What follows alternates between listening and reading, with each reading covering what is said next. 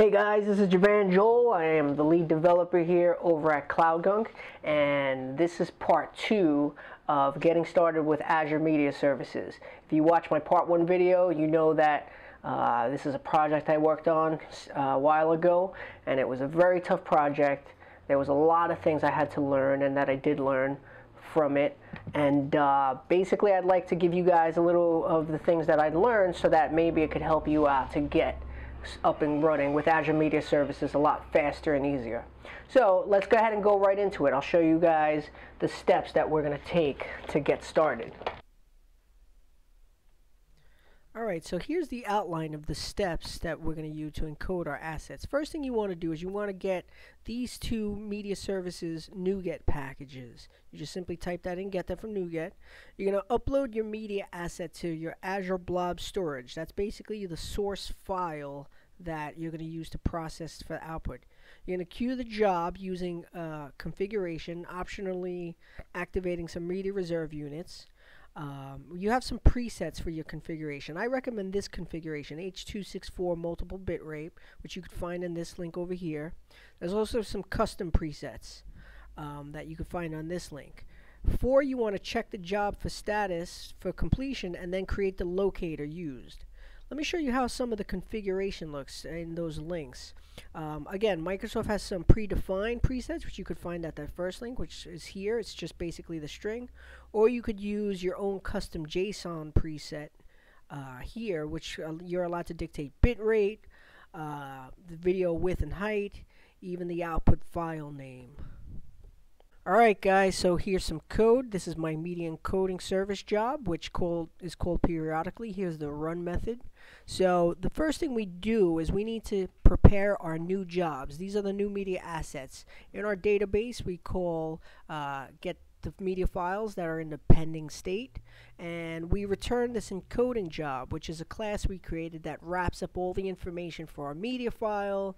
We return back the encoding result based on the state the source job is in, all the things we need to be able to encode this specific job. Going back to our service, you see once we get the jobs, we know how many jobs are pending or processing, and based on that count we activate the media reserve units that we need to process our active jobs. The unit count of the reserve units we'll activate depend on how many jobs we have processing or a maximum of that we have defined in our global variables. So if the active units that we've defined does not equal the active unit count, we're going to go ahead and set the reserve units in our encoding service. I'll show you how that looks right now. This is calling Azure right now. We have the new unit count, which we're going to set the current unit count. We're going to set the reserve unit type. This is the encoder type. We're going to use the standard S2 encoder, which is double the speed of the basic one. And we're going to call our Azure context. This is from our Media Services library. You see we have our Cloud Media context defined as a field. And in our constructor, we instantiate it using our REST API endpoint that Azure gives us, and also our Azure token credentials. This allows us to connect onto our service itself. So once we do that, we check what are the current active units that are running on the service. If they don't equal the new unit count that we've defined, we're going to set the S2 standard unit type as we define over here. We'll set the new active count to the current reserve units, and we'll simply call the update method. This will actually fire up those media reserve units which are used to process our video.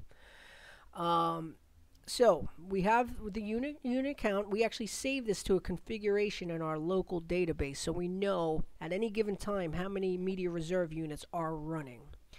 Alright, so now that we have all our jobs, we're going to loop through each job and call this begin encode method. We assume by default it's standard video encoding, but if the person who owns this account doesn't have a free storage plan, in other words it's paid, they get a high definition encoding, and we have all that. That's the configuration we were talking about. And if it's an audio file, same thing. We have a standard encoding and a high definition encoding. So now we go ahead and call our add job directly on our service, which first thing we do is we're going to create an asset name based on the file ID.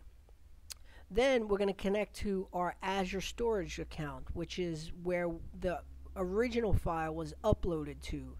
We're going to create a Blob client.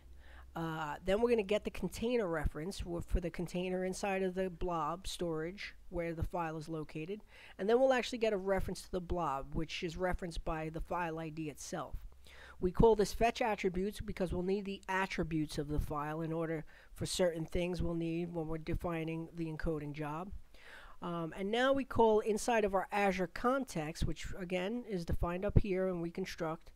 We're going to get we're going to create a blob from the blob reference that we just defined.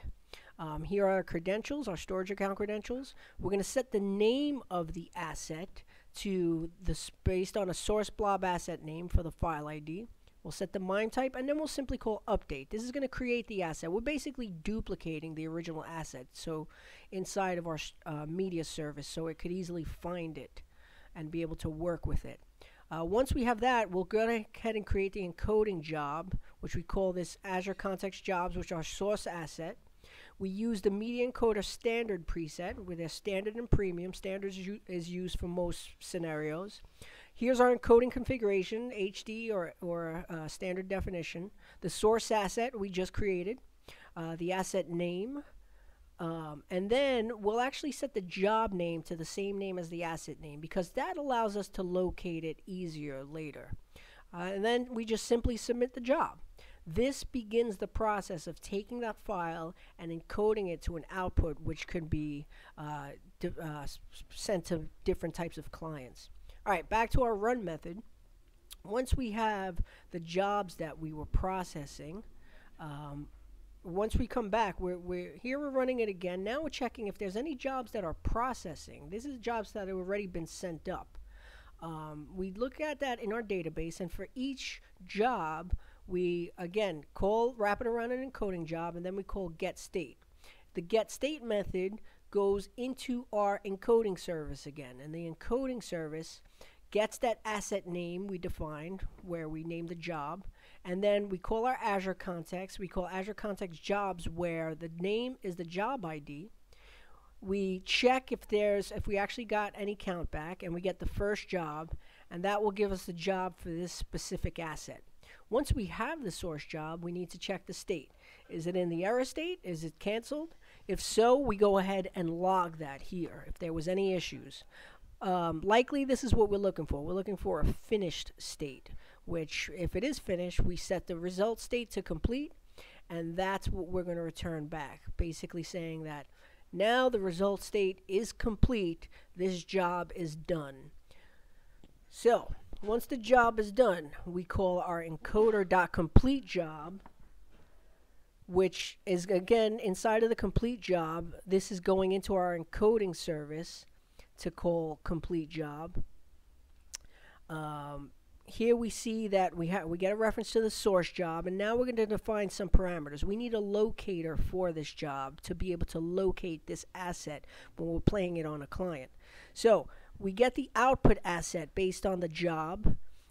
We get the asset ID, and then we're going to see if there's any locators already defined for this, just in case this service ran and prematurely ended before. We want to make sure there's not already a streaming locator defined. If there isn't, which likely there isn't, we'll create a new one, passing in our asset. We're also checking if this is a public or private asset, because some assets might be private, and if so, we'll need to define delivery policies and content keys for it. First thing we do is we remove any delivery policies and content keys, just in case, again, this job ran before and prematurely exited. We want to clear everything out to start fresh. So if this is not a public asset, and in other words, this video is not public, we're going to define delivery policies and content keys to keep it secure. I'll talk about this in the follow-up video after this video. Once we have that, we're going to call our Azure context, and in our locators, we're going to create an on-demand locator with our asset that we just created over here. The permissions is a read permission, and this locator expires 10,000 days from now, as you can see here. So once we have that, we extract the URL from the streaming locator, which we want to make sure we have an HTTPS version of that URL. And that'll give us the URL to be able to locate this asset, to be able to play it on a video player. So we have our locator. Now, the progressive locator is for our video thumbnails if we had any. Anyway, once we're done, we call our update state so that in our database we know that this video has completed processing and we're done. If we had any licenses, which I'll get into that in the follow-up video, we would update our licenses also. So yeah, that means we're done with this specific asset. We have our locators. The job is complete. We're good to go on this one. All right. So we called our encoding service. We completed the job. You could see we went through all this. We created our locators. Here is where, if it is a video, we'll actually get the thumbnail assets. The thumbnail assets have its own locators, and over here in our context we're actually taking these assets and putting into a different storage container so that we could then be able to access that easy. I'll get into that in a follow-up video about locators and content keys and things like that. Once we're done, we return back the results so that everybody knows that we're done, and we update this in the database. One thing we do is we don't need the original asset that we use to encode the job. Remember, we copied that over. So we actually look at that asset and delete it completely. The original input asset is no longer needed. We delete that out and we're done. We have our streaming locator on our progressive locator URLs. We completed the job, and that's it. That's the end-to-end process needed to check the jobs. We went through, we completed the job, and then at the end we send the message to the original account owner, basically telling them your media file's complete, you're ready to go ahead and watch this video, watch this audio. It's accessible on any device, iPhone, Android, everything. Alright guys, so that's basically it. That covers everything. Obviously there's still a couple of topics that we haven't covered, like for instance key delivery policies and all that stuff. I just touched on it, but that in itself is its own video, and I'll go over that in the final part of getting started with Azure Media Services next week. Hope you guys enjoyed this. Hopefully it's helpful to you. Leave some comments. Let me know what you think. Let me know if there's something that I haven't covered. And yeah, I'll look forward to seeing what you guys say.